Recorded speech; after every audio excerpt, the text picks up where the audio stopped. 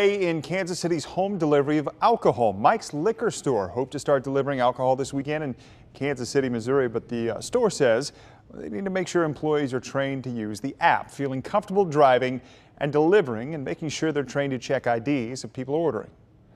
It's been positive. I think this is a long time coming for Kansas City. We know St. Louis has used this successfully for a few years, so I think everybody is excited. We've gotten some questions about how it's going to work, and it's finally here, so we're ready to go. Mike's will start slowly delivering this week, Tuesday through Friday from 4 until 9 p.m. Then deliveries will be fully operational next Monday, September 17th. A vigil in Spring